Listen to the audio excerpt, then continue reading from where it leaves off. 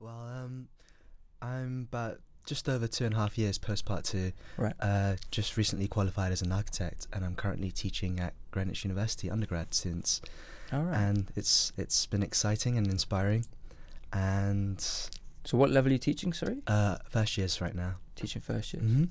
That's And amazing. So what was did you do any kind of like build up teaching experience? Like you must have done loads of like sat on loads of crits, right? I've sat on crits. I've been like Before doing Greenwich. Yeah. I've been helping out my tutor, doing drawing workshops for students from our School of Architecture to NUS in Singapore, and also been helping out some master students in our unit.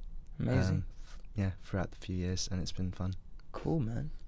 Before we get into the details of your projects, which by the way I found fascinating, Thank you. and fantastical, I do want to talk about that. I do want to talk about the Bartlett culture itself. Sure. I think it's something that a lot of students are curious about. I don't know if you've been asked it by people. You know, the whole have you been asked about the Bartlett culture before? Yeah, it tends to happen when we come from different schools, and I came from Cardiff, and then I meet up with some old friends, and they're like, "Oh, how was the Bartlett Masters?" or "How was the whole experience? What was it like?" And when you enter practice, you meet new people, and then you have a similar conversation. How was it, etc., etc. So you might not have had a very in-depth kind of conversation about it. Maybe it's kind of been like, oh yeah, it's good, it's kind of, you know, this and that. Yeah, no, not entirely, because it's also quite specific to the unit you go into, the sort of the year you have, the people you're around, the tutor you have, and the school has changed throughout the several years. Right. It's been in the old Bartlett. There was a temporary moment where we were in Hampstead Yes, Road. I remember that. And now we're back in the new Bartlett. So yeah, I remember when you were coming back into the building. Yeah, so generally, where does look, so there seems to be almost a feeling of, from the outsider, it seems to be a feeling of conformity in Bartlett students kind of consistently producing fictional and like grand illustrations. Okay. I don't know if you're wary of that.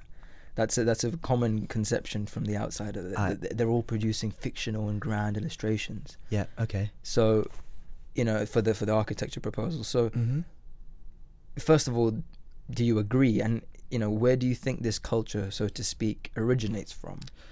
Yeah. I think there tends to be, I might be wrong, there tends to be a conception, like you said, that we do have these illustrations and these grand illustrations and fictional ideas, but I think what people don't really see is the whole body of work from the start of the year right until the end. In our unit, we tend to do these drawings in the last 2 to 3 weeks. So everything you see that is published or you've seen in the show is very, very small proportion of the work we've done. It's probably about maybe 5%, 10% of the work we actually produce. And it's a way to realise and to bring together all the research and all the development we've done up until now. And obviously the Bartlett show, we try to bring everyone in, every student that's participated and done their work. So there's only a set amount of space per student, so they want to show their best work and show everything all in one. And that's usually around 10 drawings that we have published, but in that time frame from the beginning, we've done maybe over 100 sheets of research, development, portfolio work, iterations, going back and forth. And I think that's the real rigour in some of our projects that some people don't get to see, and hopefully some people would have the opportunity to see it when people present their portfolios. I think what's important is to have a level of critical thinking and to have a position in architecture. And once you have that, it's exciting because you get to ask the what if question and why this has happened. Or in our unit, we don't work to look for a solution or solve a problem. We ask the question, what if? And what if this happens? How? And this is a speculative proposal to act as a driver for a conversation and a debate. And once this exchange happens, then we raise the level of conversation, and then it just becomes an exciting endeavour. And I think that's the great thing about it. It's not fictional because we have to do a fictional proposal, but it's a sort of driver that lets us ask these questions. So would you say it's hypothetical? The hypothetical is very crucial in developing a concept that kind of perhaps stands the test of time? Yes and no. I think it should encapsulate the sort of spirit of the walking city and all of these great endeavours back before. And once you hold that, you ask a series of questions. What does it mean for a city to this, or a building to do this? And then this conversation continues and continues, and that's what makes it exciting. Yeah, man. Cool. So, I mean, what is the... Because you mentioned that there's also these technological considerations that people perhaps don't know of. Mm-hmm. So what is the level of what is expected of you in terms of, obviously, when you come into your masters, Mm-hmm. you are expected to have a much more deeper understanding of how architecture really works. Mm-hmm. And so you say, even with all those kind of kind of deep projects that pose the questions, the hypothetical questions, what's the level of technological consideration put into those buildings? Yeah, so in the Bartlett, the 4th and 5th years are fairly different. In the 4th year, you have a module called Design Realization, and in that module, you have to consider a lot of technical aspects, and you basically have to have a booklet that demonstrates basically like a typical planning proposal, where you have the concept, and then you also go through structure, environmental, and through to delivery and procurement of your project. Mm-hmm. And that's a booklet that people present towards the end of the year, and that's part of the module that we have to complete. And in that time, we learn all these things. We have external consultants come in that support us and guide us and give us feedback on how our sort of speculative proposal can be kind of realized. That's why it's called Design Realization. Mm-hmm. And we also have another module, which is History and Theory, and understanding that sort of background. And that 4th year kind of sets up a sort of base for us to explore something in 5th year. Right. Yeah, so 5th year becomes a lot more experimental, a lot more speculative, okay. a lot more, now's your time, you've done that.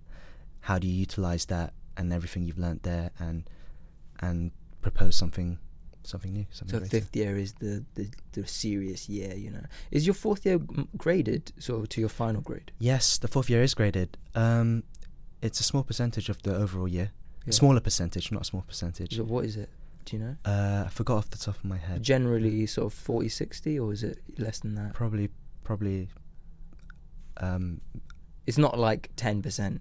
I'm not sure off the top of my head. Right. Because it's at Westminster where we are, the first year actually doesn't count. Oh, really? Yeah. The 4th year doesn't actually count towards your final grade. But it is, as you say, they try to prepare you as much as possible for like a serious, this is your year kind of thing. Exactly. Yeah, no, that's interesting. So there is, I'll probably keep coming back to this fictional thing because that's fine. By far it's the most common sort of portrayal of the Bartlett. Okay. Do you think it's because of the rise of platforms such as Instagram or the Bartlett show in general? That's a very good question. When hopefully if we do a podcast with someone big on Instagram, sort of that, if they're someone like Crit Day or Archisource or all these people, we can ask them what they think, because I think there's something to it, because the Instagram culture is one that they want the drawing that stands out, and that's how these platforms, they're so popular, they're bigger than some of the biggest fashion names in the world. Yeah, architecture Instagram pages have more followers than them. And the way they fuel it is because the culture in architecture itself is so competitive, that everyone's kind of pumping out these cool visuals. So maybe it is so.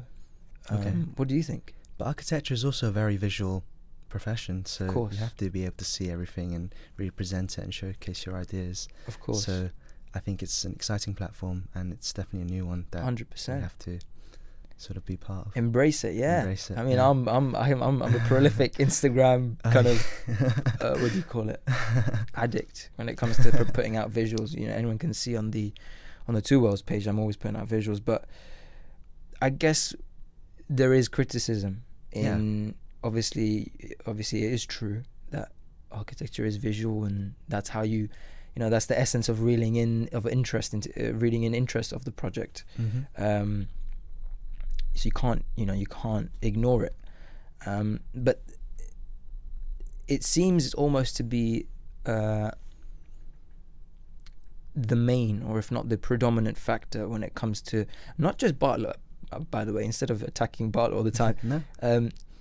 In all unis. I think what's really exciting about some of the drawings you're talking about is that it wouldn't have come about without that 80-90% of work throughout the year to get to the final drawing. Yeah. Because that research, that development in plan, section, elevation, through to master planning, proposals and strategies really helped to inform that final drawing. That drawing wouldn't have happened and we wouldn't have that level of detail, all those activities, all the composition, the colour, decisions, through to everything to get to that drawing. And that's the bit where the drawing becomes a lot more credible, where you have a strong portfolio to support it and to back it, and you can tell the story through the drawing so that no piece of information on that drawing is vacuous. So if you were to question an aspect of the drawing, I'd be able to hopefully explain what happens there and why it's like this, what colour I chose, why the composition is like that, why the tectonic is like that, why is it so fantastical, why is there so many leaves, or whatever it is you might have a question too, that it would be like, oh, it's because of this research informs, etc., etc. And I think that's what makes it so much more credible and so much more informed, that it makes it a very rich and powerful drawing. Right.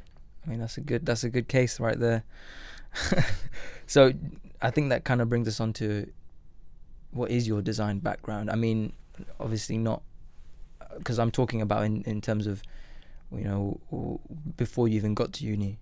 So were you always drawing as a child? Were you really interested in animating and what? Yeah, no, I loved drawing as a child. And then I did art, English, maths, What kind of drawings were you doing?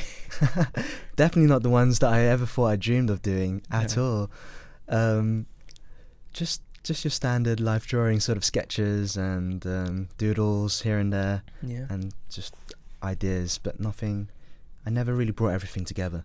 And so you're always artsy? To a degree, yeah. And I wanted to bring the arts with something else. Right. And I think that's usually what attracts the person to architecture, is that they have the artistic flair, but they want it to be kind of based on something, I guess, intellectual. And that's the beauty of it, I guess. So what is so do you learn a great deal of illustration techniques at the Bartlett, or do you have, because obviously the people applying would be coming with a high level of drawing ability, but it seems the level of drawing that's produced is so high. Is that something everyone comes in with, or is it something you learn there as well? I don't think it's something you come in with, because I would never forget the time when I started architecture in the Bartlett, or when I first worked with my tutor. I wasn't great at all. Who was your tutor, if you don't mind? CJ Lim. Of course. And I think what he took me on because I was hungry to learn and willing to try, and I was open-minded about that. And I think as a tutor, to take someone on like that without that ability and just that pure hunger, I found very powerful and very inspiring. Why do you say you had you didn't have the ability? Well, I'd never dreamt to have done such amazing drawings and such a great project. Right. If I wasn't as hungry, as inspired and ready to learn. Right, okay. And so you almost surprised yourself. I surprised myself, yeah. That's amazing. Cool. Yeah, I mean, again, the CJ Lim brings up interesting questions as well, because what people may not know is that a lot of the drawings that are labelled all the same, the whole Bartlett culture thing, is a lot of them are actually produced consistently from the same studios. Yeah. So generally in those studios, you're going to have a similar drawing style, because that's the way the studio works. Is that correct? To a degree, yeah. I think in each studio there's around 10 to 15 students every year. So, and there's very long-standing studios that have been very established, very young, and also energetic ones that have come in, and they all bring something new and different and diversity to the Bartlett, and that's what makes it really exciting. But regarding the question of is the drawing style similar throughout the year, I think we probably compose drawings similar to a degree, but it's to do with the narrative and the story. So we might have a foreground of something that relates to our project, and then we set it back to maybe a perspective to activate activity within the space, and then we might have a background of, I don't know, a plan or to indicate where it sits, for example. But so, sorry, go ahead. No, sorry, you were asking? So I was just going to say that structure which you're describing is what I'm actually referring to. Okay. So you see with, there's these grand drawings that have the, like you said, the kind of an intimate perspective, followed by perhaps something going down into a much longer perspective, and then it almost kind of rides up vertically. That's something you see quite often with the drawings. From CJ Lim's studio, right? So that's something which is part of the if you like, the drawing template. Or does not anyone can do what they want? I think anyone can do what they want as long as their drawing encapsulates the project, has the right level of information and right level of detail to really bring the project to life. I think in that sense, yes. But in terms of composition, we kind of, because we're in such a tight-knit studio of 10 to 15 students, we always talk to each other. People think it's quite a competitive environment, the Bartlett, yeah, to a that's degree. another question, actually. Yes, it is, but at the same time, because you're in a unit of 10 to 15 people, you're always there with each other and you're always helping each other out. I think that's one thing, that's another misconception in my opinion, because we were quite a tight-knit unit and we worked very closely with each other. If we didn't know a question or didn't have to use a program, or someone had a particular drawing technique or an idea, we'd share it and be like, oh yeah, maybe you could try it this way, or I know a better way to do this in this program, and then just kind of just elevates us as a unit and helps us, and So the competitivity is between studios, not between peers. I'm not even sure if it's between studios. I think it's everyone wants to do the best they can, of course, and because you're in an environment of everyone who's so talented and so great at what they do, that you're like, I want to try and do as much as I can as well. Yeah, I mean, I don't particularly like that criticism, because you want to be in an environment where you're pushed to your limits. Yeah, no, most definitely. Yeah, because that's how you produce the best stuff. Yeah, so definitely. I don't think that's a bad thing. But yeah, I mean, again, we spoke about concept before. Generally, concept is another hugely important part of architecture proposal, and arguably the most important. Okay. People would say that the concept actually is because the concept informs the design, so the concept is predominantly more important. Do you think, is there a point at which concepts become so outlandish, so fictional, that they no longer serve any real function but to just entertain or intrigue the person? And I think I don't want to pose that in a negative way, because I also understand that there's a huge value to storytelling. And especially in proposing an idea, if there's no story, actually let me change that, if there is a story, the concept is much more meaningful and easily portrayed to people. But do you think, as I said earlier, do you think there is a point, either when you're studying in the Bartlett, or generally speaking for you personally, is there a point at which the concepts can become a bit too fictional? I think there's a clear distinction between concept, idea, a story, and having a position. And I think each unit works quite differently. And during my time in the Bartlett, the way our unit worked was that we started with a story, and we chose a story. That was the novel you did, was it 1666 novel, right? Yeah, and it was called The Blazing World, and we all chose our own narrative, but that acts as a starting point to kind of activate our project and get it started. So we sort of extrapolate some sort of spatial ideas from the story. So you'd probably go through the story, pull out some ideas. What does it encapsulate? If it's about this and this. Sorry, can I just interject there? Sure. That procedure of selecting a novel before you start your design project, is that specific to the CJ Lim studio? Is that generally how the Bartlett? It was specific to the CJ Lim studio, and every year he might switch it up and try something different as a way of starting the project. But that was the period where I was there, and that was the way we started our project, which was through a narrative that we chose. Amazing. And so, since I did mention the value of storytelling, what do you think the value is of actually finding a novel? Yeah, so from the novel, you kind of extrapolate these ideas, and then from these ideas, you sort of define, what is my brief, what is my program, what is my position, And the brief, it has to come back to the brief. During that period, our brief was called The Poetics of a Resilient City. So the question asked was, what makes a city resilient? So the story we chose has to have sort of had that idea in there. What makes a city resilient? So I chose a story where this protagonist, she sees all these amazing things, and she's like, wow, diversity, water, wealth, sunlight, I want to bring this all back to the United Kingdom and make it whole again. That was the story. That's what the novel was about. So I thought, okay, what does it mean for a city to be resilient? What if and then it came unity, bringing everyone together and having all these different components of water, light, diversity, and that sort of formed my brief, and sort of that's how my project started.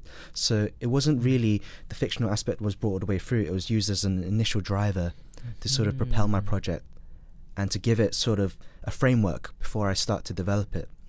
Sorry, but before you continue, what actually brought you to selecting that novel in the first place? So I wanted to look at one of the earliest sort of reforms in London, and 1666 was the Great Fire of London, and then the whole city changed and reformed, and it was also one of the sort of precursors to science fiction, a very early novel, and it was written by a woman in the time, and I just thought all these aspects was quite powerful, and it was a very strong story, and I thought maybe I could take a look into that and see where it would take me.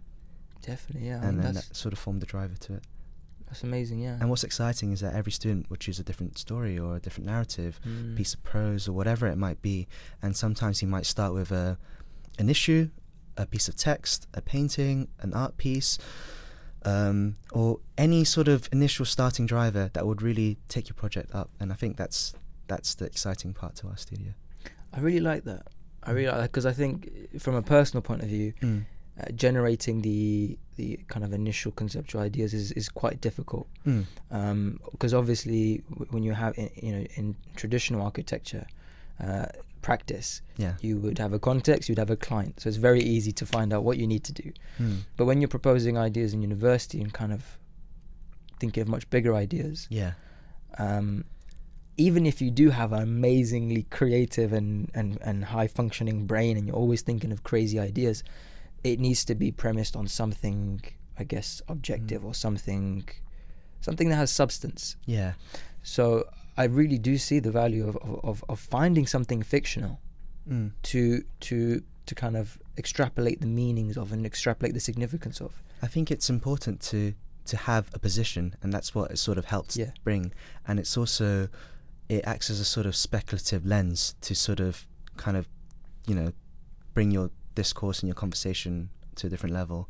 And I think that's the exciting part of it, rather than it being this concept or idea or fictional thing. Right, so you keep saying having a position. Yeah. So if you were to deliberate a bit more on what that means. So I remember when I started, I was floating a bit. I wasn't sure what made a city resilient or what my position was, and my position was cities are resilient when they're united. And it took me a very long time to get there, to even say that. And I was like, what does that mean? What does it encapsulate? How does my project still go forward from there? And I think what's really exciting about the project was I had this position back in September 2015, before the referendum was announced, and then the day the Bartlett show was the day Brexit was also announced. So it was I was actually going to ask. That's pretty crazy. A very strangely timely, it was, so it just, to a degree, it shows the sort of power of your mind. Not my Psychic. Mind. No. of proposing something speculative and hypothetical and what if, and then, stuff happens and some people have a question or debate about it. Some people might have a project about rising sea levels in different countries and they have a proposal for that, and then it just elevates this conversation, and we wouldn't be having this conversation today if it wasn't. And that's What's the opposite of having a position? As simple as that question sounds, but in the architectural sense, I guess I'm asking is, what would be a mistake in terms of approaching a project, of a way of approaching a project without a position? Is that just kind of, I'm doing this because, kind of very shallow level, I want to look at how it can improve an area? I think that's really important as well. That's having a position. I want to improve this area. That's a position, isn't it? Okay, so when you say having a position, you're not referring to kind of being on, I don't know, a right or left, kind of the right or left, or if you having almost like a political opinion about something. I think having a position doesn't mean you have to believe in one or the other. It just means you're taking the stance of one and proposing your project from that, and in that way people can either have this conversation, debate against it or with it, and that's the exciting thing. I say exciting a lot, but I find it really exciting. Yeah. And you don't have to really believe in it, but you have to believe in your project, and that's what makes it exciting. But you have to go, what if? I think the powerful question is what if? Yeah. So that's the best way, I guess, to define what you mean by having a position, is you're asking that. Yeah, deep asking question, the what if question. Yeah. Okay. That's very interesting. I mean, I guess that kind of leads on to a bit of a deep question. Okay. And that tends to happen in this podcast. So what do you think the purpose of architecture is, essentially? In it, I mean, yes, it sounds almost cheesy, but in its fundamental value, is it a function based? Is it function based predominantly? Is it expressionistic in terms of practice at its core? Or because I had this conversation with Adam, and we went into the kind of the philosophy of the value of object. Okay. And it was incredible. We had a profound example of walking into a recently deceased person's room, and seeing their possessions. And even from a psychological point of view, it's easy to see that when you see possessions, it imbues almost a much more significant sense of nostalgia, and much more significant sense of knowing that person's identity. And that's a very interesting discussion we had. But we talked about the value of story, and maybe I think this could link. But I'd love to know what you think of what you think at its very basis, at its very core, what architecture should do. And it might be fluid and always changing. I don't know what you think. It's a very deep and profound question. Yeah, and I'd love to know what you think about it. I'm not quite sure I have a very succinct answer for this either, and I don't even think I have an answer for it, to be fair. But maybe that is the answer. Maybe. Yeah. But I think architecture is such a all-encompassing soft discipline, and what's exciting about it every day is that you learn something new. You can be interested in many different things, and some might say we're sort of expert generalists, because we sort of dabble in everything. And you wake up every day and you can be excited by one thing or another, and then you can do a project on it, or you can consider it and use it, and it's part of the experience. Definitely. And that's what I'm sort of taking with it so far. Yeah, definitely. I see that is because, I'll be doing a project, like if I was just to talk about the kind of specialisms you focus on in relation to your architecture. It's gone from like hairdressers to gardening to you end up learning so much. Yeah, and that's a huge part of it as well. I guess that kind of brings us on to your actual project. Okay. So cohesion, the blueprint for a united kingdom. So as you said, it was based on the 1606 novel, The Blazing World. What I found really fascinating is, and it kind of hit me again, because you mentioned how something almost too simple for you to be like, this is a profound fact, but it's so simple it almost smacks you in the face. Okay. So it involves changing the capital city from London to the Isle of Man. Yeah. Which you say would from on the website I found that would radically redistribute wealth and ease pressures on London's transport and housing market. And I thought about that and I was like, oh wow, I really see how that could work. And I found that really, really interesting. So can you tell me a little bit more about that aspect of the project? Yeah, so cohesion, in 5th year we do a design project and we also write a thesis. My thesis was all about capital cities, what capital cities are, why have they relocated previously in the past, be it for political reasons, environmental sustainability reasons, to have it safer in the centre, nearer a harbour, for symbolic reasons, be it peace or unity, and looking at different case studies like Brasilia and Chandigarh, and what these capital cities meant and what they were trying to do. And that was a sort of like research and sort of driver to sort of bring that sort of idea into my proposal. So what would it mean to relocate the capital city? Is it symbolic? Is it, what does it mean? Was the question. And part of the research was looking at what constitutes to the UK? Is it the state, the church, the Queen? And then, so a lot of the in the proposal, a lot of the drawings really encapsulate sort of a Britishness. There's flags, there's the Queen, and sort of bring that sort of endeavour back in. And what's also interesting is that the tectonics and the architecture references different aspects of key icons from around different capital cities.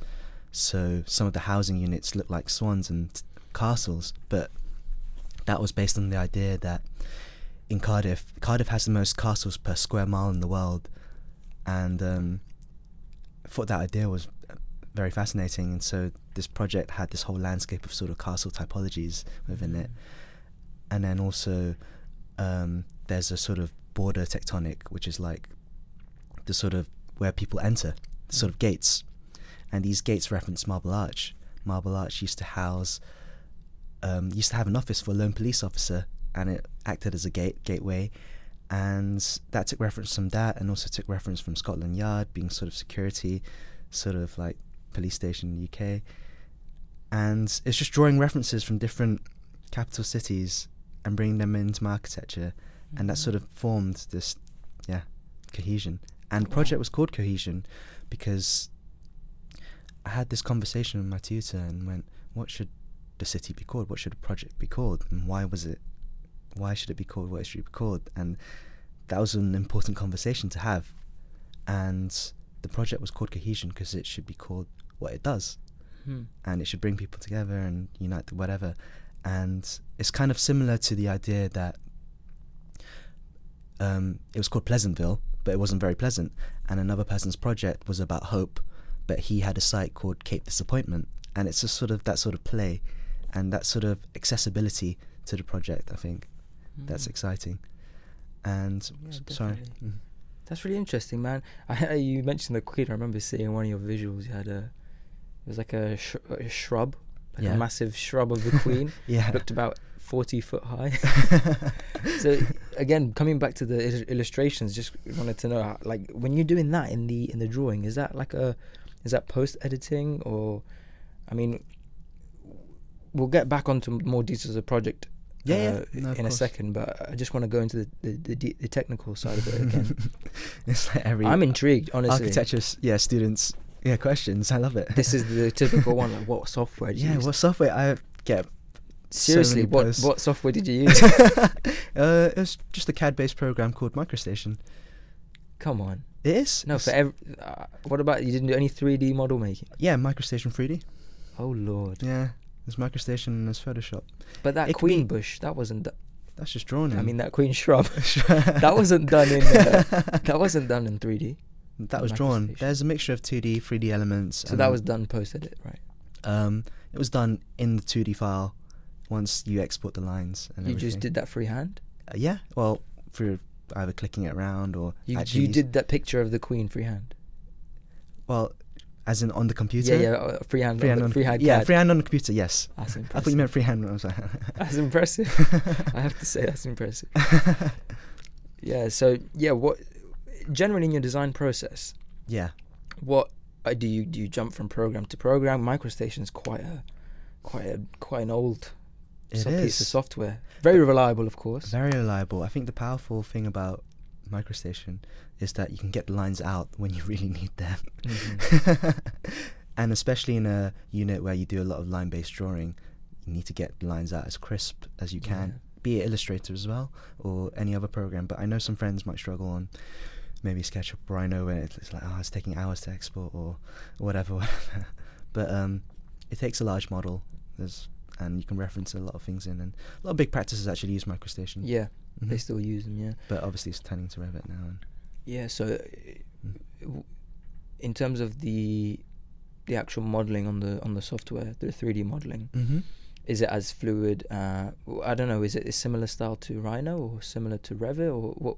is it similar to any of them? I don't think it's similar to any of them. Really? MicroStation 3D is quite a strange program, but I think the limitations to it somehow make for some happy mistakes in your architecture. Like, I couldn't quite model that, and you try it a different way, and it turns out something quite different. And then that's the exciting thing about MicroStation as well. That there's flexibility and also limitations, and once you sort of realize how that works, some unexpected and great things happen. Yeah, man. So do you actually change what softwares you use depending on the project? Or do you have the same kind of design process? I've been working through MicroStation and that sort of way of drawing throughout my 5th year project, and that's what I've taken through the whole thing, really. Okay. But I think there was another question you had, which was about, does the design process change depending on project? Yep. And I think, yes, it does. I think if you do a project based on sort of paintings, then it'd be great to do sort of design process through painting. And if it's a project about, well, my project was about sort of Britishness, I really drew from British artists and painters and graphic designers, so Heath Cool. Robinson, Lowry, and drawing the colours from them, and the sort of wit and graphic like representation of Even your figures, the people. Yeah, so it's really about the project and what spirit and what it encapsulates, and then you really draw from that sort of reference palette to really help inform and bring it to sort of high level. I like that. I think that's very key, especially if we have any sort of part 1 listeners or viewers who are even, maybe people even thinking about coming into studying architecture. I think that's a very important thing to know, that your design process can change 100%. And should change. Most definitely. Yeah. I also remember having one of my crits, I did a lot of my initial drawings in black and white because I guess I was avoiding, I was just doing it in black and white. It was quicker. Leading up to the crit. And then one of the conversations I had with one of the critics, Christine Hawley, was, Eric, are you using black and white to hide some of the details of what's not really happening in the architecture? Surely, why don't you consider colour and what that means in your project? And that's why a lot of the drawings later had a lot of colour.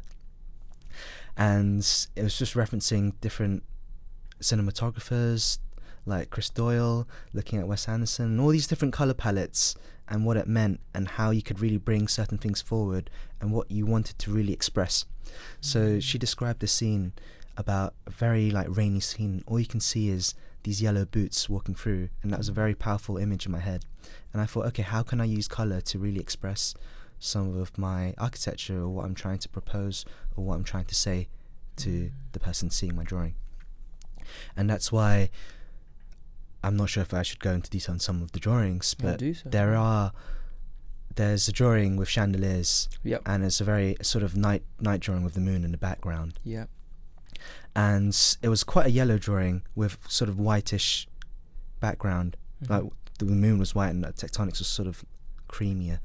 And I wanted to differentiate the difference between artificial light, which was what they were solar collectors, and also the natural light in the background. And also there was just changing season throughout the year, and I wanted the drawings to be red throughout the day, so there's a sort of sunset towards the end of the day drawing where everything was collected, and it was a sort of reddish sunset drawing.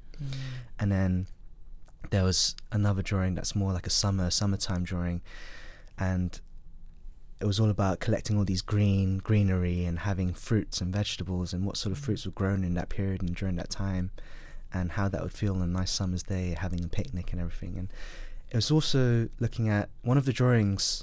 Another drawing was a sort of landscape drawing. It's called Swan Settlements, and you see the sea of sort of red castles, and I really took inspiration from Lowry's paintings and capturing the sort of romanticized industrial like British sort of landscape, and I took all his colours and really utilised that to sort of bring that back into my project as well. So colour was a very powerful development in my project, and it was a really considered thing that wasn't, hopefully, not used sort of brashly. I mean, I think that again highlights a very important point, that whatever you do in the kind of architectural design process, however, I guess, extraordinarily crazy it might be, if you've got a purpose and you've got a reason and you've got essentially there's a substance behind it, and that substance and that meaning contributes to the aim of the project. Yeah. I think that's what people are looking for in the crits when they ask you the questions, when they criticize your project. Most definitely. They want you to say, look, okay, that's the reason it's red over there. That's the reason it's curved over there. I think a lot of the problems that students fall into is not the fact that they're going for the crazy things, but the fact that it's not meaningful. Yeah. And I think as long as you're applying meaning to what you're producing, you'll be able to stand your ground. Yeah, I think it's about making very informed development decisions and making it stand. Yeah, definitely. And I think maybe that feeds into the misconception that people have of the Bartlett. Yeah, I think that's definitely true, because some people, the blue drawings or the yellow drawings, but the students before me that done those drawings had very informed decisions as to why it was that color or why it was done that way. And that's why when I look at these drawings, when people go, oh, the drawings are very similar, but when I look at other students in my unit's drawings, I go, wow, it's amazing. They've thought about this or considered this or used this kind of color or this composition or this way of drawing. And we all draw using different programs, even though we're in the same unit, and some draw freehand on Illustrator, some draw actual freehand and hatchet. And what's the most extraordinary thing you've seen a student do? I think all of them have done very extraordinary things. Oh, come on, there must be one that stands out. I saw one guy do everything hand drawn, and of course you see that every now and then. But I'm talking he produced so many drawings, but they were every single thing was hatched out in a pen. I think when a student or anyone puts a level of care, time, and rigor into a drawing, it could be the most beautiful thing ever. So as long as people will see care and see time into it. Drawings are honest. They're proof of the amount of time and effort you put into. But then that's to a degree also a misconception. What is? The time and effort. Yes, people put a lot of time, but because people judge the time we put in, they think, oh wow, you have only done 10 drawings all year. Is that all you present at your crit? No, that's all we present at the Bartlett show. Exactly. So that's a short time, but we still put a lot of really concentrated, focused time into that, even if it is 2 or 3 weeks. Sure. But it doesn't take us a whole year to do it. It seems like these drawings are almost like posters. Okay. They're almost like, because now that I understand that you're talking, there's a plethora of work that's kind of led to these beautifully illustrated drawings. It's almost as if your studio and your uni wants you to produce these extremely bold drawings and posters that sell the project. Oh, you should definitely sell the project. But it seems like it's a core part of the culture at Bartlett, as opposed to, for example, other unis may not push you so far into producing very, very vigorous visuals. I think sorry, I lost my train of thought. I think every unit has a different way of working, and some units might produce some of the most amazing models as an end result. Some might produce the most beautiful plans. Some might produce a very amazing flat elevation of the whole scheme. Sure. Some might do a very fantastical drawing that has loads of activity and flora, fauna and everything else, and some might do an amazing section cut with amazing dark and light shades in, and that really depends on the unit and the way someone wants to approach their project. And once again, it's specific to their project and the way the unit works. But the question was, they encourage you to do these end results, these large posters. I think the Bartlett show is such an amazing platform for all the students, so they definitely want to show their best work, but they've got so much research and so much work. How do they really show everything? So they really want to encapsulate everything in this end product. It's like a bookend, isn't it? Yeah, exactly. And it's quite nice to have that, to go, this is the lead up to it. This is, now you see, when you see the model, hopefully you'll understand the research. Or when you've gone through my portfolio, you go, oh, I get it now. And then that's the sort of, that's the great thing about it, I think. Definitely. No, I completely get that. I mean, I think I've kind of fired enough questions about the Bartlett.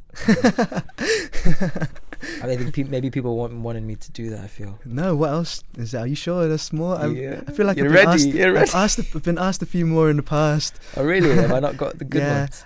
I think you have to a degree. What other misconceptions do you think there are? This is your platform now. This is my platform. Apart from drawings taking a whole year, or based on illustrations, or I think, what else? But that's very specific to our unit, or not just our units, maybe some others. But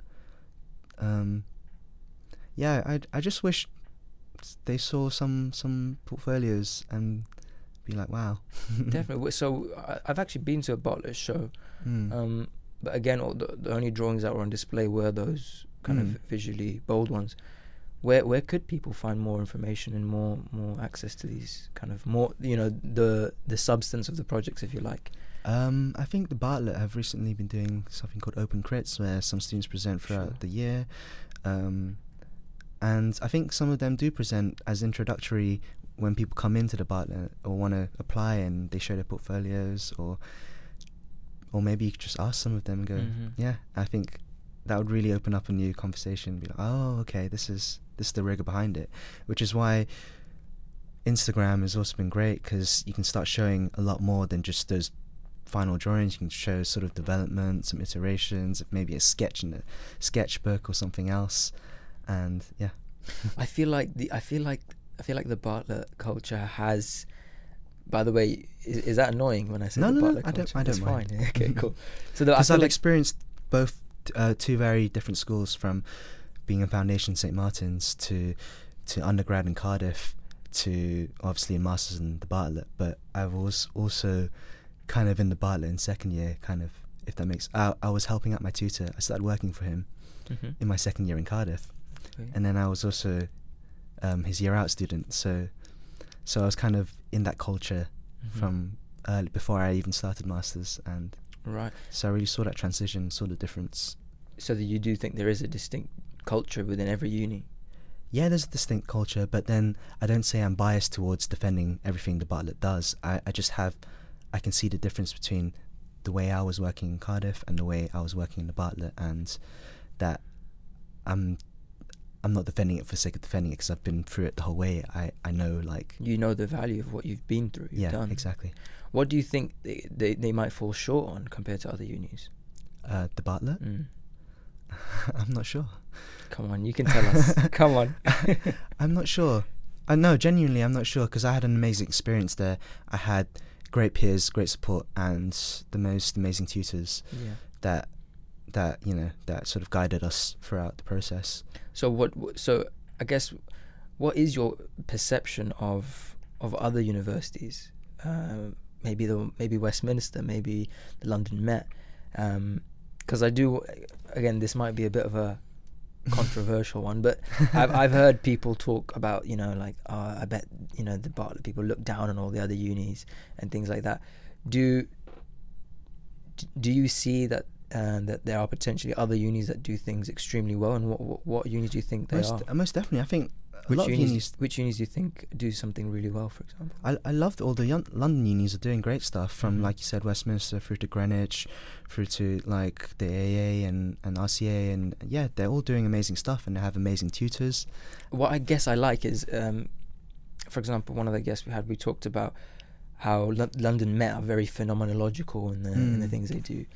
The Bartlett are obviously very fictional and do a lot of storytelling. What do you think? You don't agree with that? No, I don't. No. I think that's very specific to a certain unit that might have had a lot more, maybe sort of exposure, and maybe what the outside student might just see and want to do. So what would you describe as the fundamental culture of the Bartlett?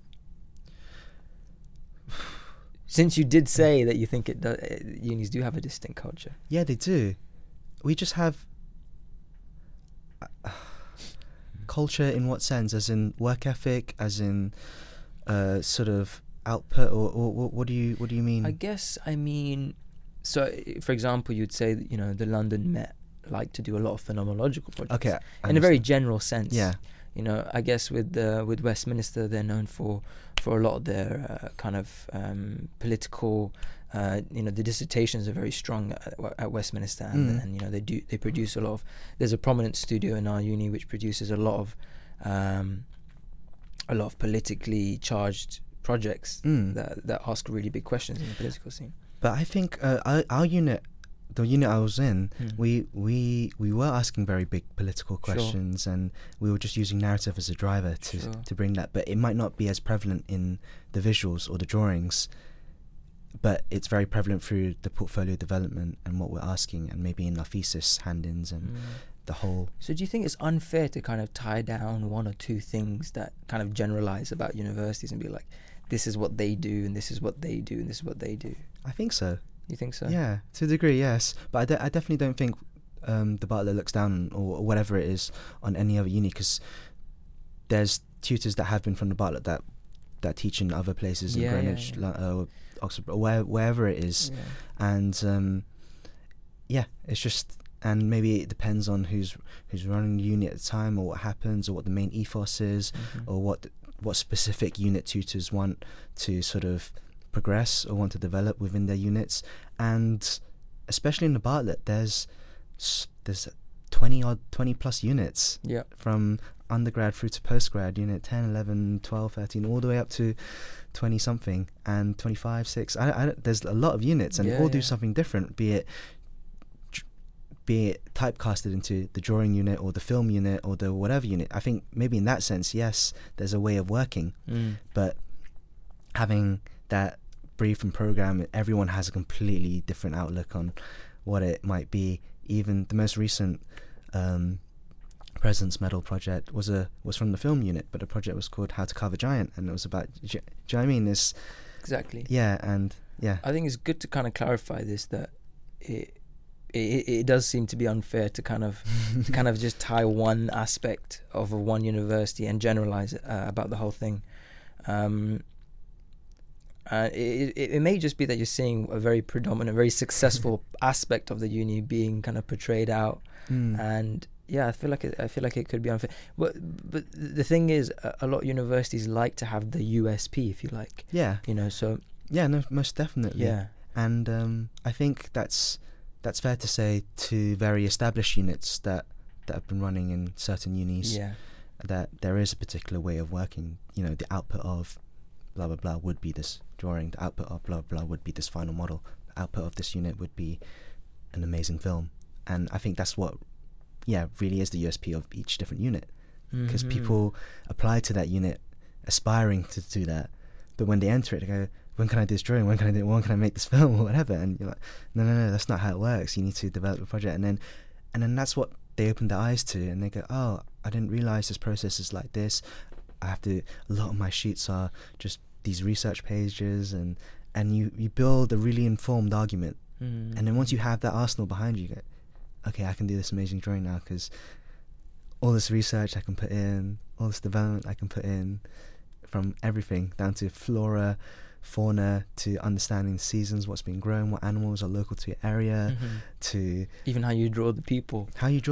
That's actually one question I wanted to ask, because it's really interesting seeing, because you said a lot of your figures were inspired by British kind of novels and art. So I love looking at some of these figures. How much effort goes into drawing individual characters, or are they kind of, do you make a few and then just apply them to a lot of the drawings? I think effort is a big word, and we definitely put a lot of effort into everything that we draw, because sorry, I don't really understand the question. Do you put a lot of effort into it? I think yes. Yeah, I mean, as in, like, sometimes you would see a scene which has been inhabited with almost 1,000 people, but you zoom in and you see, oh my god, so many of these faces are different. And I think the general way of actually inhabiting a scene, whether it's in practice or whether it's in I guess the general design process, because obviously we're talking about your specific studio now. That's quite clear now. We're not talking about the Bartlett as a whole. The general way would be to find a PNG, or to find photograph of a person or an action you think is most appropriate.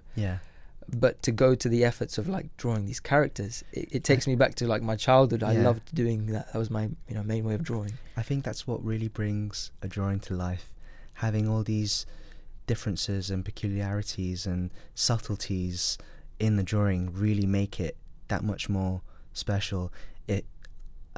Even if it's from people draw grass straight, but I want to draw it slightly wavy because I want to say that the wind is coming from a certain direction and blowing this way, and that's why everything slants a little bit, or maybe a petal falls off because it's about, I don't know, whatever, right, about seasons changing. Or if it's, oh, there's a spider, why? Oh, because it's a very dark crevice that hasn't really been touched. Or, oh, there's a goat, but it's very specific to the Isle of Man that they have this type of goat, or whatever it is. Or the leaves are a different colour, or why is there so many leaves in this certain area and so little in a different area? Is it because someone has then piled them in together, or is it because it's all dropped from a certain tree that you can't see in the view? And it's all about denoting these sort of things that might not be in a drawing, but people start to question these things, and then everything that happens start to become really precise. Why is this person angry? Why is this person dancing? Are they dancing because the drawing is about festivity? Are they sleeping because it's about resting? Are they arguing or talking because it's a debating chamber, or whatever it might be? Or are they sitting in this space because that particular piece of architecture is important about sitting and enjoying this light or the serenity of this space? And I think all these very small peculiarities and subtleties really make that drawing special, because then you can just look at so many things and start to read into so many things, and then it doesn't become that vacuous because you're not just drawing it for the sake of drawing it. Like, there's also a drawing I had a lot of pies falling down and a lot of smoke, and people, oh, it's literally pies in the sky, Eric. But what I wanted to show in that particular drawing was the tectonic, but I could only show the underside of it. And the underside of that tectonic was all about collecting all the fruits. But the top of it was the kitchen. And I couldn't show that kitchen because I wanted a ground level where you could see, like you said, all those bushes of the queen and the topiary and people activating that sort of garden.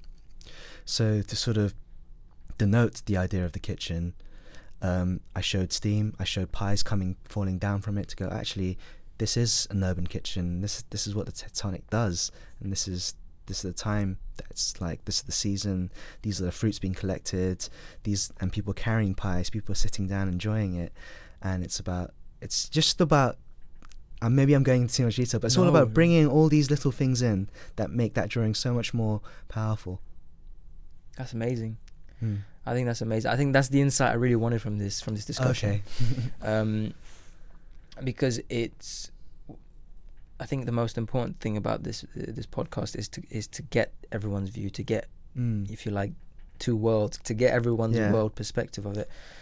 And just think, just following, I was in a visual journey, just kind of following what you were saying of how much, the word you don't like, effort, because everything needs effort to be good, but how much care and consideration goes into all the nuances of the drawing, and that really will take your project and really will take your drawing to a place where you'll get featured on Vice.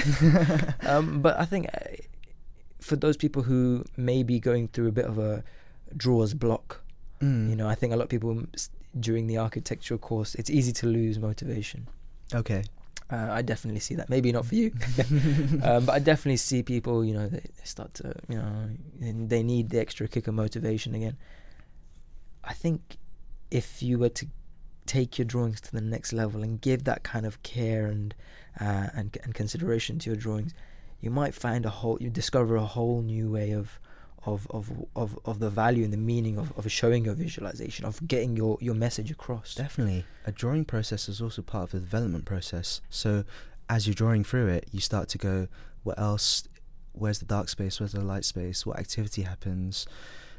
Is there a larger engagement in this certain space than this space? Or how does my tectonic sit, or my architecture sit? Does it look too big? Does it look too small? Can people walk through it? Can people inhabit it? And then for some students, the final drawings also becomes, well, for most, it's still a development process. It is all the way through. And that's also a great tool and a great way of pushing your project forward. And how important is the sort of, so do you go back and forth with the sketch and the modelling? Because developing those extremely large detailed drawings, is that what's the sort of process with developing that? Yeah, so once you have your ideas and your research and development of your project, you go, okay, how do I bring it together? And what am I trying to say in each drawing? I want this drawing to be about food security and about activity or whatever. Which piece of my master plan, which part of my architecture really expresses that? Then you start to compose it, and then you do a sketch, you export a few views, you bring them together and think, okay, how do these come together, and what is the level of information I'm trying to say? Is it a perspective view of how people are meant to experience that space with a plan to show where it sits or whatever else it might be? And then this process goes back and forth for your tutor, and you might do several setting up for a drawing. No, it's wrong, it doesn't say the right story, what are you trying to say, it's not too small, and then it's a whole design process. And you could finish a drawing, print it out on this amazing massive sheet, and then that red marker goes on top and circles this one thing. You're like, okay, I'll do it again. But that's the level of rigor that goes into it. Yeah. You can think you've done a final drawing, and then it'll change this, add this, develop this, consider this, and then that's how the drawing really becomes richer and richer and richer. You might spend a lot more longer time sort of composing a view and developing a view, because once the view is right, you can just go out and do it, because it says the right thing, it feels right, it looks right, or it sells the project in a certain way. Which drawing took the longest? There's a drawing called In Context, and it was the one where there's an image of the Isle of Man in the foreground and all the architecture's in the background. In the window, behind the window? No, it's got a blue sky, right, and it's got all the tectonics really large in the background. We'll find it.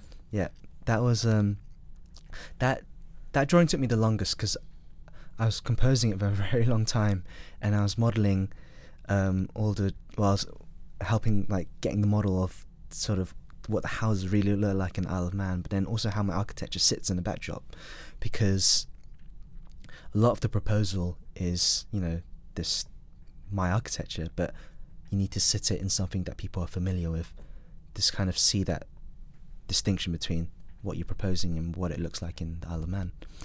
And that drawing took a really long time, and I'm not sure my tutor was he was like, it's not quite right, and that did take a very long time, and it wasn't How long? Composing it took a few days, yeah, like maybe 2-3 days. Okay. But in general, actually drawing each drawing maybe took a day and a half. Okay. So once you compose it could take half a day to compose a drawing. Some drawings took half a day, some took a day. But composing it also means exporting the lines, getting it out, getting it out of the computer, getting the shadows out, preparing it, and then sitting it out, and then getting it changed and changed and changed and changed again. And then applying all that colour to it, how long does that take? And what do you use, Photoshop for that? Oh yeah, purely Photoshop. Just Photoshop, going in with the wand. Yep, filling it in, and yeah, that's literally. Does that take long, the colour? There's no trick to that. It's literally just filling it in. Some people might use a model and colour associate in the model that based on layers, and then it's much easier to magic one from there, or whatever it might be. But yeah, it's really about just taking the time, filling each thing, and showing that subtle differences. Yeah, you always wish you had more time for drawing, but then there's a moment where you're being guided and said, move on. This is it. You don't need to spend more time on it. Let's do the next drawing. Let's do the next drawing. Let's do the next drawing. And that's why we get these 8, 9, 10 drawings done within these 2-3 weeks, because you're just constantly on it, and you're just doing it. As you're composing a new drawing, you might be doing another one. And it's this really tight time frame, and you're like, wow, I need to keep going. I actually remember a time when the deadline was something like 9 or 10 a.m. the next morning, and I finished the night before around 7, and and I was like, great, finished the drawing. Went to my tutor and went, look, I've done it. He goes, great, so between 7 and 9 it's more time, right? Okay. I went, okay, So God. in that time frame, he goes, you got time to do another drawing. Oh my God. And that was my fastest drawing. And that drawing was it's like a section cut window drawing of an interior view. Yeah. And it's quite like a purple that drawing with that view So you did that in outside. 2 hours? I did that between like early, like 7 and I don't know, 1 or 2. And that was the fastest drawing, because I was like, oh, okay, shit, I need to get this view out. I need to do this. Checked with him. It's like, okay, yeah, go do it. I was like, okay, I'm going to go do it. So that was that night. And then, sounds crazy, but it was also the first all-nighter I've ever done all year. Really? 100%, yeah. So you must be really good with time management. I think Take that once serious? we're called Unit 10, and sometimes there's a joke where it's Unit 10 to 10, where I get up at I get into uni for 10 and I work till 10, and I stay consistent. I think staying consistent and hard working is important, because some might disagree about the late nights, but I think doing these late nights are quite detrimental to the next day, because you spend more time resting up and preparing again and getting over and going through the motions of architecture again. They're detrimental. Yeah, I mean, it hurts your health a bit, Okay. and you might have to sleep a bit more or rest up a bit more the next day. But as long as you stay consistent, you're going to constantly do 12 hours each day. If you do 24 hours one day and then sleep for another 24 hours. Okay, so you're saying being consistently, hardworking is better than being, here and there, and then doing like massive all-nighters. Yeah, most definitely. Yeah, definitely. And agree. that all-nighter wasn't really an all-nighter. It was, I did finish the drawing about 1 or 2. And I was asking around the Bartlett, I was like, what time does the Bartlett open? They're like, 8 something. I went, what's the earliest time someone queues up for a plotter? Yeah, we've all asked that question. Because the drawings we do are fairly large. They're very large prints. They're called quad elephant, the size. It's an actual Is it bigger than A0? It's 1018 by 1372. Oh Lord. Okay. And that's the size of the drawing. And we're like, we can only do it on those plotters. Wow. And then you've got certain different years, maybe undergrads printing the whole portfolio last minute in A3, and you're like, please, I need to use the plotter. So they're like, You should just put one in your studio. No, we have now. Yeah. But it wasn't around during my time. But then, so they were like, people queue up around 5. And I was like, people queue up at 5. That means some people will come at 3. No, come at 4, sorry. So I was like, maybe I should come at 3. So I finished the drawing, and I was drawing outside the Bartlett, and I sat there. And you're drawing outside the Bartlett? I was finishing off the drawing. In what? On what? Just on my laptop. Oh wow. And then I wasn't even the first one there. And then I queued and then finished that drawing, and that's the only all-night I ever did. And then I handed in, and that was that day. This isn't just, this isn't just limited to the Bartlett. This is architecture culture. It's bad, isn't it? Yeah, this is how architecture school works, and I guess it's a question a lot of people have is what is the best way to work, and is it possible to be so good at doing your work and your time management that you're not having to do these crazy things? And I think 100%. As you just said, that was your only all-nighter. I think the greatest thing I've ever learned is making quick decisions and running with it, and really just going, okay, because if you just think too long, you end up going, do I draw this until it's right? Do I only draw it when it's right? And then you'll never develop your project that way. As long as you put pen to paper and you do something, be it right or wrong, at least you've kind of followed your initial intuition, your initial idea, and then from that you can kind of work into it and develop it and push it further. And that way you're not bringing a new idea every time, you're kind of developing on what you've initially drawn. And that way you've got a discussion with your tutor, you've got a discussion with your peers, you've got a visual discussion with yourself. If you keep thinking it through in your head and never really committing to it, then you're not really progress. You're not making progress, you're not developing it, you don't have the research to inform it, you've got nothing on pen to paper. But depends on certain units and how they work. But I think that's the most powerful thing I took away, especially teaching recently. I realised that more, that the moment they put pen to paper, be it right or wrong, I can have a conversation with them. Yeah. And I can go, actually, why don't you consider it this way? Yeah. Unless you draw it, I can't see it. Yeah. I think that's a very repeated statement for tutors to say. Yeah. And that's very powerful. Making quick decisions, really running with it, really developing an idea, and not being scared of it being right or wrong. or having it to be perfect before you show it to someone. That's why you don't do these final drawings until the end, because if you're so precious about this throughout the way, you're never going to really develop it. Once you have all this stuff, you're like, okay, I can do the drawing now with confidence. Definitely, man. That's. I think it's really good to get your, your insight. I'm kind of just closing off. Okay. I would say, I think there's loads of very, very valuable advice in this discussion that people can take away, which is what I was hoping for. Oh, great. The ideal architecture student. Have fun, actually. That's also a very important thing, because like you said, students lose motivation or whatever, but you really need to believe in your project. So that was my question. What more advice would you have for people entering into the subject? For I'm sure you're all your students right now. Yeah. What do you tell them? Tell them to look at a lot of references, definitely be inspired, and definitely enjoy what you do. It sounds really cliche, but once you believe your project, enjoy what you do, you put in the utmost care and time and everything into it. It's kind of self-indulgent at times, but once you do really get into it, it's amazing. And actually, one student said a very powerful and inspiring thing to me on Thursday, this tutorial. We had a tutorial and I went, okay, it's coming along, we're developing the architecture, it's the plan and sections coming along, but it'd be great to see you do this amazing drawing that really encapsulates your project. And then I said, wouldn't it be great to do this drawing when people see it, it'd be like, wow, a third year did it and you're a first year. Wouldn't be that amazing? And then she looked at me and went, how do I get there? And that really touched me, and I thought that was powerful. And that to me showed me how she was really hungry to learn, and she was really willing to try hard. And she was just like, I'm gonna try really hard. I'm gonna put care and love into this project, and I can't wait to see this final drawing outcome. Wow. And that was very powerful for me. So I'm looking forward to see, hopefully, how we can really get her there. Amazing, man. I think just to finally cap that off, I would say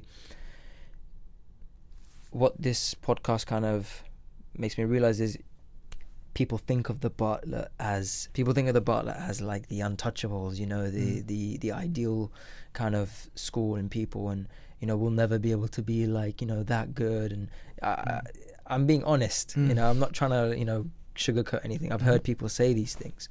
Okay. It's very important, and with my personal journey as well in architecture school, I went from flopping. I really was flopping in my first year. I had no motivation to do, to really excel in this, and I ended up getting amazing marks. I ended up graduating with a really great degree, and it was something which I feel like one or two tutors wouldn't have thought possible, coming from so low to reaching where I did. And I personally didn't think I could do that. But one thing that was very strong, and what did make me, I guess, reach the right place that I needed to be, was just intense hunger, like you say, intense drive. And I think for anyone who thinks, because this field of studies is incredibly challenging and competitive, and some people are trying and some people aren't getting the right results that they want. And I feel like it's, as long as you are willing to be proactive in that area and ask the questions from the people, don't be afraid of reaching out to people, asking what they did to get what they did. 100%. Yeah. You might brush off someone as like, oh, he's just really great, but you don't realize that behind the facade, if you like, he's an incredibly hardworking person. There's a reason these results are being achieved. So go and find them and put them into action. Most definitely. It's beyond just schools or whatever it is. It's most definitely the individual and how much work you put into it, how much care you put into it, and how much you love it and really want it. And that's very important as well. Brilliant, man. I really appreciate the conversation. I will just finally finish off with a question someone had asked earlier. Sure. So he's a friend of ours from Shepherd Studio in Bahrain, and he asked, what's the dropout rate at the Bartlett, specifically due to people taking on part-time jobs? Is it quite a lot? Because the work load would probably be quite challenging. I'm not so sure the dropout rate is that high in the master's level, right. But I know that it's quite high in first years. Really? Yeah, because students enter, they've never done architecture before, they don't expect the culture of the way of working in architecture, let alone the Bartlett or any other school. It's probably challenging for most first year students, because I'm teaching first years now.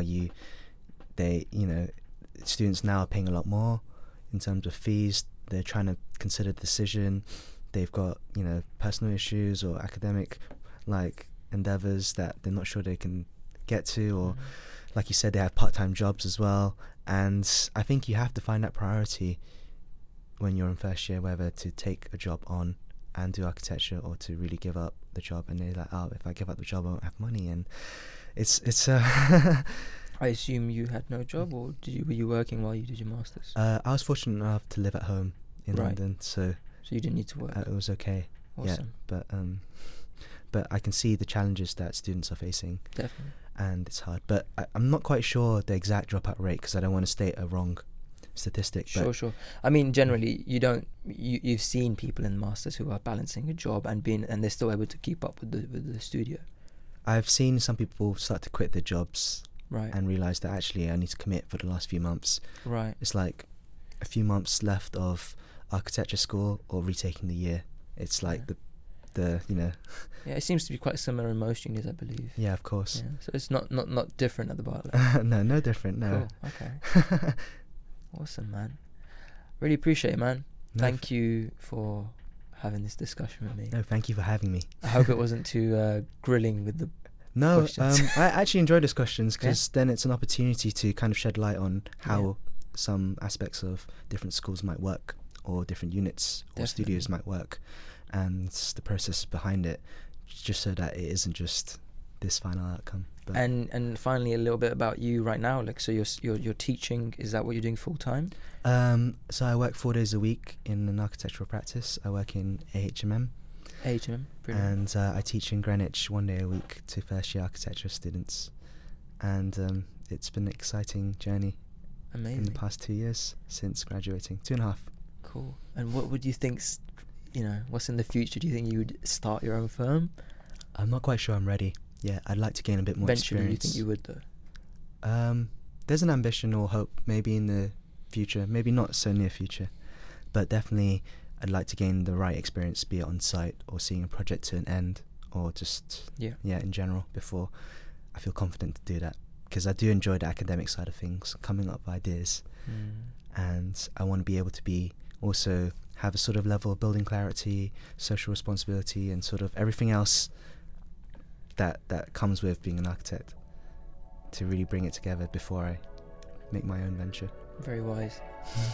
Amazing, man. Thanks a lot. Thank you very much. Thanks, man. Thanks. Cheers, bro. Cheers. I hope that wasn't too... Is that alright? Yeah, that was great. Thank you. Yeah.